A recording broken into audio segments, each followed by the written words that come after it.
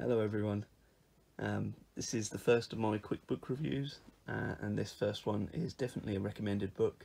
This is Professor Dr. Alice Roberts' The Incredible Unlikeliness of Being. It's all about evolution and embryology and how a human is formed and what goes into the forming of said human.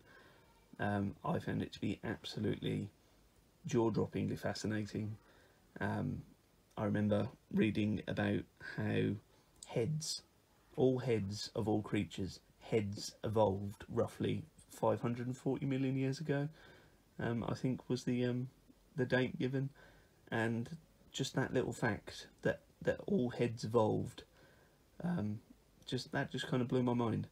Never really given it the time to think about, but if you're even slightly interested in how you came to be a human, beyond sperm reaching egg, this book covers so much detail. It is absolutely incredible, and rather generously, the lady has also illustrated and labelled a ton of different stuff.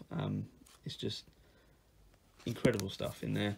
I did a flip through actually a few minutes ago, and it landed on the very small section about genitalia, so I'm having to reshoot this video because I don't think that would be a good way to start a series of book reviews. But like I said, it's genius. It took me a while to get through. It's part philosophy and science, more science than philosophy, but it's just so mind-blowing to read about it all. It's about how every human came into being, and I really recommend this book. Thanks for watching.